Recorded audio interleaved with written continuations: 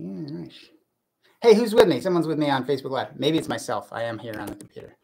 Okay. Well, I'm going to give it a minute. You guys, some of you guys are finishing up with Katie, which I fully appreciate.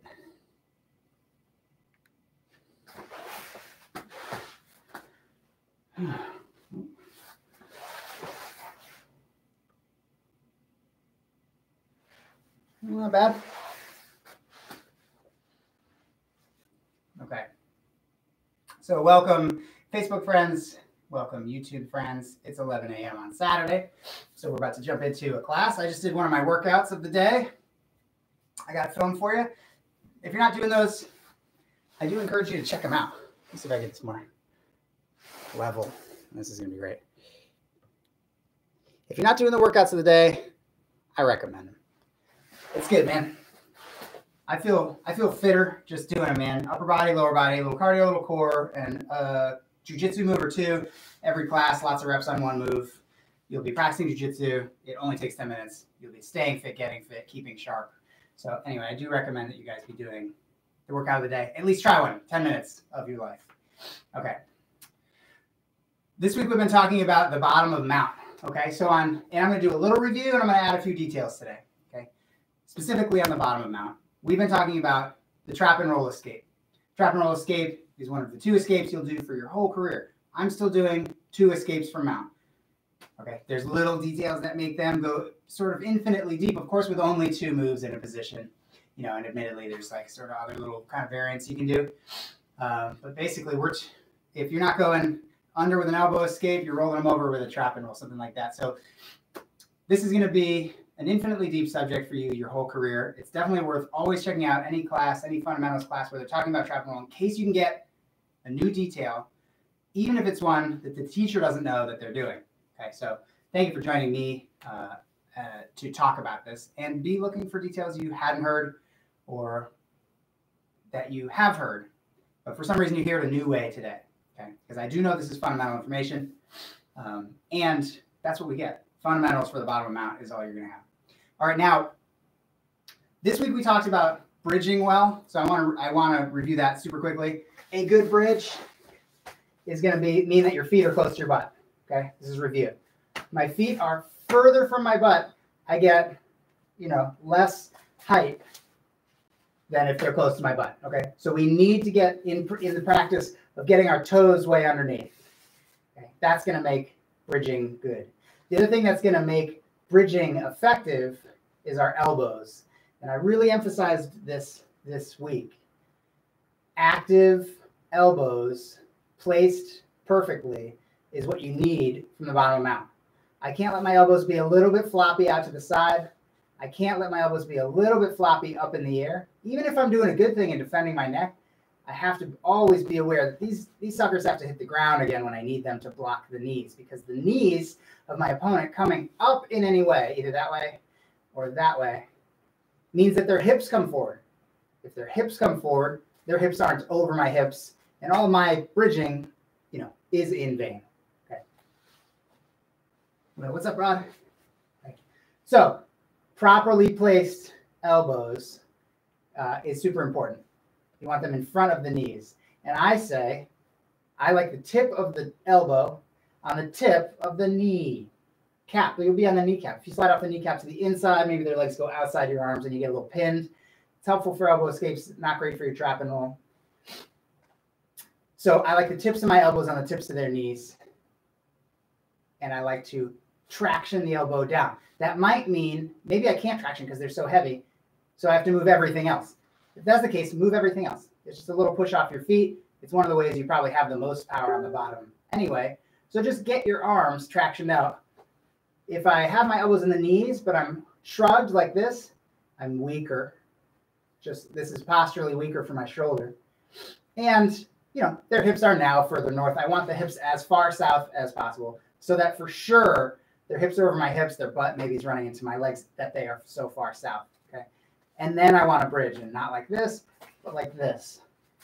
Really scurrying my little feet under my butt for maximum height. Okay.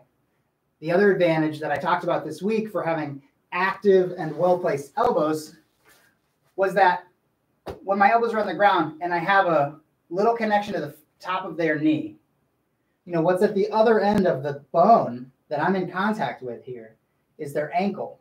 And if I thought I was going to step over their ankle to trap their foot, but they're able to have their foot way up here, I'll never reach it.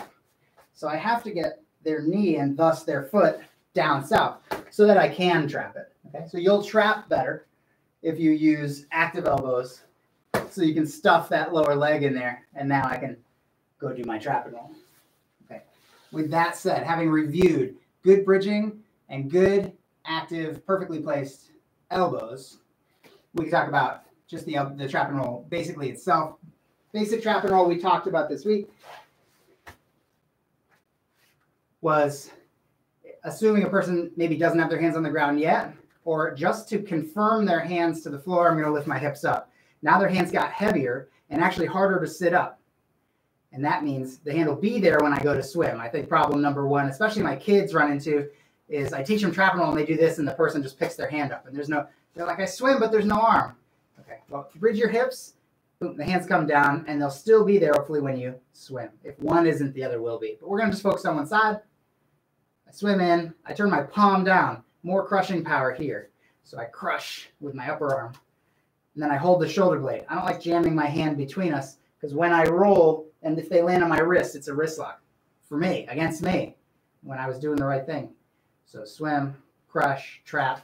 Trap the foot. You can even jam their lower leg in there if you want.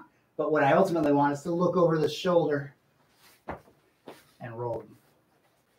Okay. One more time. Trap and roll is going to be hips up. That's a good bridge. So I walked my feet up a little too. Swim. Palm down. Crush. Hold the shoulder blade. Trap. I can put that foot in deeper if I want. Now look where you're going. And roll. I'm going to do a few of these, assuming that you're getting reps with me, at least mentally. I have my elbows in good position. I walk my feet up so that the hands touch the floor. Swim. Palm down. Crush. Hold the shoulder blade. Trap the foot. Look before I go. Bridge. What's this arm doing? Start hitting them in the other armpit. Their hands are here. This is in their armpit. When I hit their torso with my arm in their armpit, it does sort of help knock them over. So, screw your feet. Big bridge here so that their hands come down. Now swim, trap, trap, trap, look, and roll. And I'll do one more with you, and then I want to talk a little more about it again.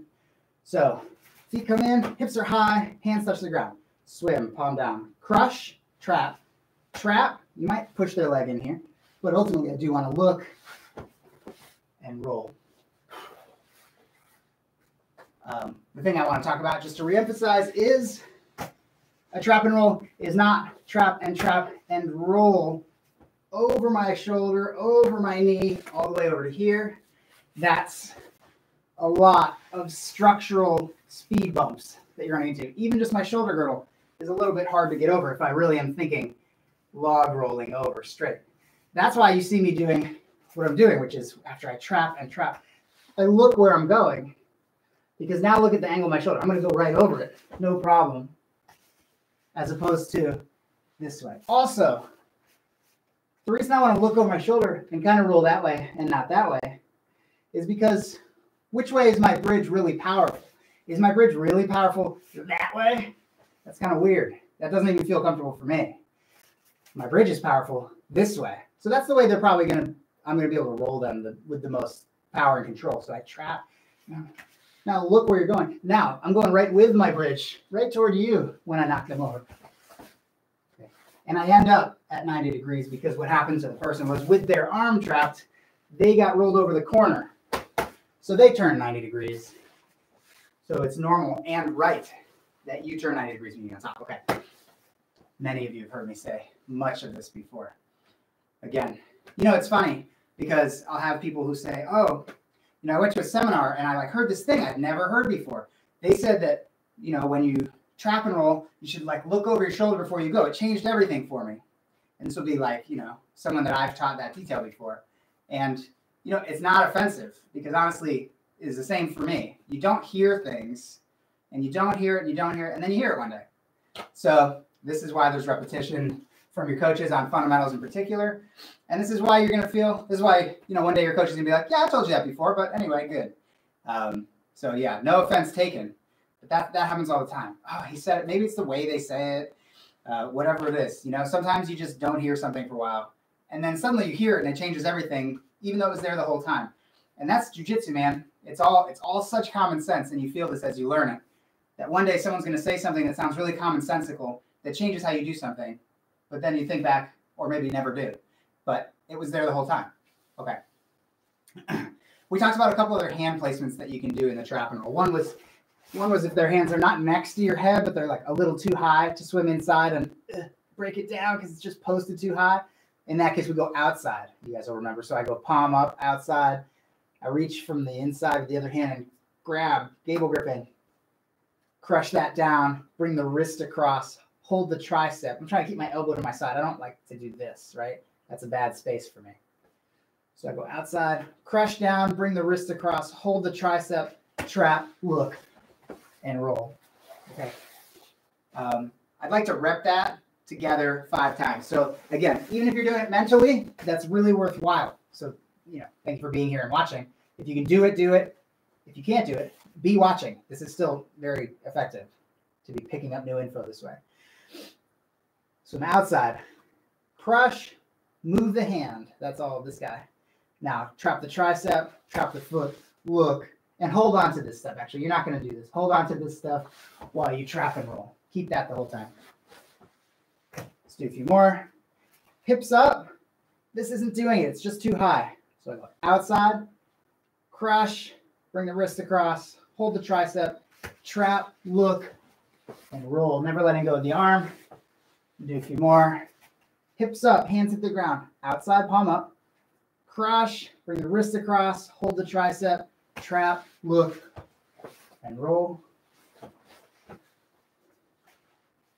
Last 2. Hips up. Outside hand, palm up. Crush, bring the wrist across, hold the tricep, trap, look, and roll. You see what a difference that look makes. Hips up. Crush, bring the wrist across, hold the tricep, trap, look, and roll. Okay. And that's when the hands are just, they're not here, but they're here. They're just out of reach. So I have to go this, crush it down. Okay. And we did talk about the big circle over the head. The big circle is when their hands are not here or here, but way up there. Not here or here, but, and my hip angle makes a difference. Not here or here, but here. See how my hips are in front of my knees? Now their hands are committed to the floor. So you bridging to keep their hands committed to the floor is less important, which allows you to move in a different way. Since I don't have to be doing this when their hands are way up here, I can put my butt down and change the angle of my head. Okay? Their hands are super committed anyway. Their hips are in front of their knees. They're falling and catching themselves with their hands. What you'll see is hips and belly in your face, and it's not glorious, but what we can do is stop bridging for a moment, put my hips down, move my head over here so I can reach up and find one of those hands. It's 2 C grips that I'm going to get on their wrist. I want to dislodge their hand from the floor, which always works best straight up. Straight up. Now draw a circle toward the center and then to my chest, and then I'll trap the tricep, trap, look, and roll. So I'm bridging, and they decide, I'm going to put my hands way out of reach so you can't reach them, pal. Okay, fine. I put my hips down. I offset my head so that I'm able to reach their hand, grab it, dislodge it, which is straight up, up, dislodge, circle center, hold the tricep, trap, now look, and roll. An observation I made this week about this was, yes, I start by off-centering this way, but I end by off-centering this way because I'm going to look before I roll. So we do change sides there. So I go over here, grab the wrist, dislodge, circle center, hold the tricep. Now I'm looking over my shoulder. So you'll have side bent both directions by the time you practice a few of these. Okay. The other trap and roll variations that we talked about this week included a sort of a headlock. Somebody's on top of you, and they jam their arm underneath your head. And we looked at this detail where that Pedro Sauer does, and I am trying to start incorporating more in my game, which is when the hand comes underneath my head, I get my chin to my chest, and I keep my head, top of my head, to the floor, or my nub, the nub in the back of your head. So do this, and then push off your feet a little bit. What happens is you'll feel the slack pull out of the skin in the back of your neck and from your shoulders, and there's like less space in here, a lot less space. So if somebody's arm was jammed in there, you'd actually be putting weight on their arm, which sort of pins it in place. So that's a very important detail that not everybody knows or does. And it's a Pedro Sauer like kind of special. So chin to your chest and push backwards. Now I'm heavy on the arm. Now just trap the tricep here, and the arm is stuck. The elbow hits the floor here. I've got the tricep. They're stuck on a weighted head, and now I can trap and roll. I only need to trap the foot when they sacrifice their own arm by doing this. So that's the beauty of this movement. Someone's arm comes under. I'm going to bring my chin to my chest and push off my feet to take away space underneath my neck. Block the tricep, trap the foot, look, and roll. Let's do 2 more of those together. Make a side view for you.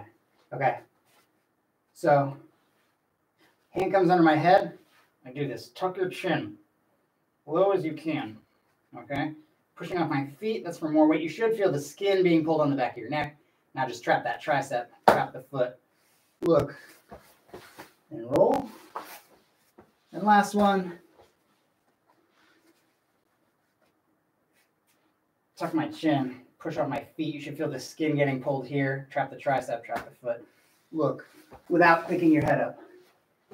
And roll. Okay. The last one that we talked about this week is the upright trap and roll. Sometimes somebody's up here and you start swimming their hands and they're like, whoa, and they just stop putting them down.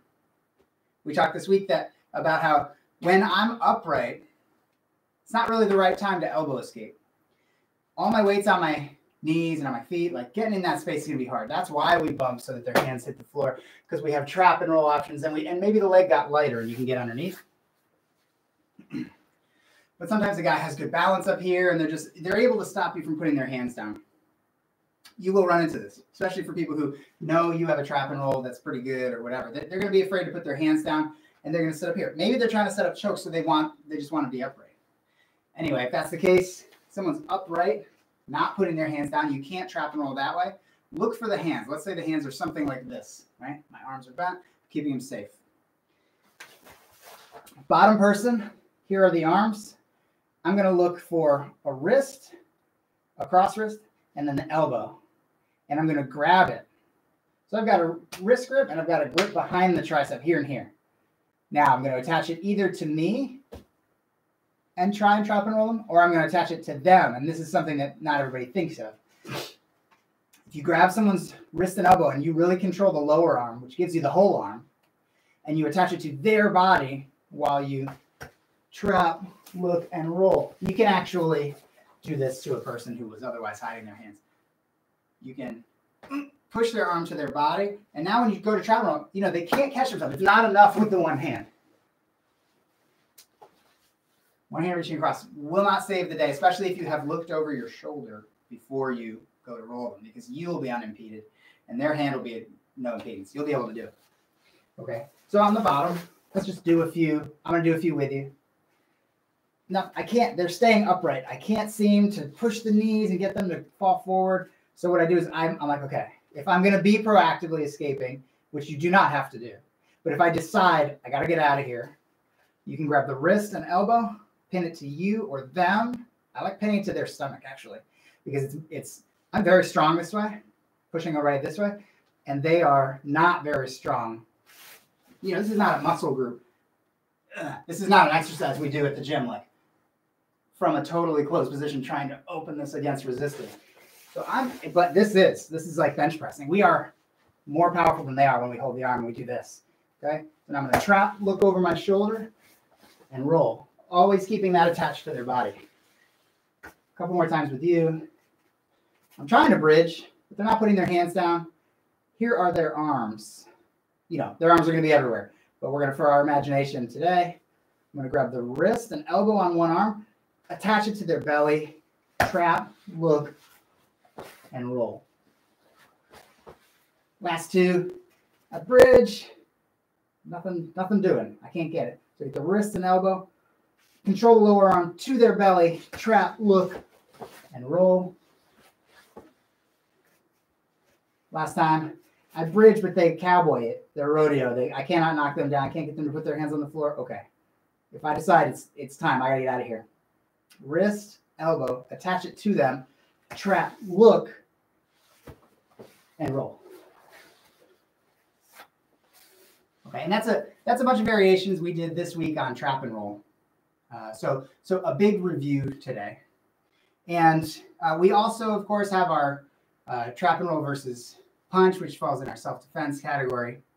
And one more that we did, maybe we did it this week in the workout of the day. And I don't know if I got to it in class, but I want to make sure I cover it.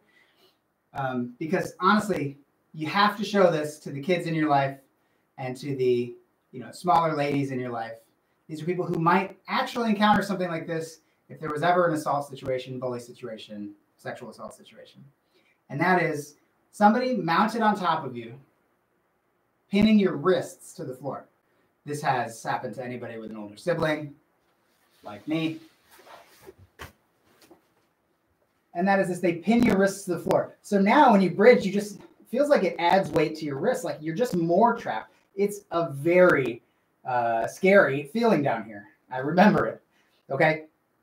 So what I need to do is this. There is an answer to get these wrists off my hands, these hands off my wrists, and to begin my trap and roll escape. And I just think this is one of the best ones you could ever teach. Like I said, a kid that you know or a smaller woman that you know, so that they don't get caught in this very scary position and feel like they have no reply. Okay. So the reply is this. I'm going to use my feet to create a percussive bridge. So it's not just going to be, oh, hey, it's going to be a percussive bridge. Slam my feet on the floor a little bit. At the same time, I'm going to try to elbow myself in the hips. I'm going to try to elbow, just drag my elbows down as quick as I can. I have kids that are 8 years old that the combination of these movements 100% makes me have to let go to catch myself. Because where was all their weight? On their hands, on me. And anytime that you rely entirely with your base on the other person's positioning, if they can change it, they can make you fall. And that's what happens here. Big bridge, and I pull my elbows to my sides. That moves, obviously, my wrists, which moves their points of base. What happens to the top person who was pinning you is when those slide, when your wrists slide down and my shoulders come in front of my hands, I have to let go to catch myself. Have to. And like I said, 8-year-old girls do this to me. I cannot keep them pinned to the floor because with a good bridge, if they actually move me, boom, it puts my shoulders in front of my hands. So just again, I'm pinning the wrists. Maybe I'm threatening to spit on their face. Whatever bully move I'm doing, right? When they actually get my butt up, see what that does to my shoulder to wrist angle? Boom, a little bit of this. And then when you drag this down, it's done. My wrists are behind my shoulders. I have to let go and catch myself. Okay, so again, a good bump. Oop, that changes my shoulder to wrist angle a little bit, and dragging your wrists down does. And I have to let go, and I have to put my hands on the floor. What we do when the hands are on the floor depends on how much higher than our head they are. It'll either be a swim or a gable, or we'll side bend and circle center and roll. And those are the moves that we reviewed today. But please do go share this one. I think it's one of the most important ones. Maybe I'm biased because I had a big sister. She had this penchant for holding me down. And maybe that's why I like jiu-jitsu. But enough of my therapy. Thanks for being with me this morning. It's Saturday morning. I hope you guys have a great rest of your weekend. I hope that you celebrate my birthday tomorrow with lots of cake and presents for yourself. Please, you take my gift. And have a good weekend, guys. I will see you super soon. We'll be back on the mat. June 20th, I'm hoping. That's what I'm hoping. That's Health and Fitness Centers in Connecticut. That's the goal date. So that's Greg's date. See you guys soon. Ending my stream on YouTube. Thanks, guys.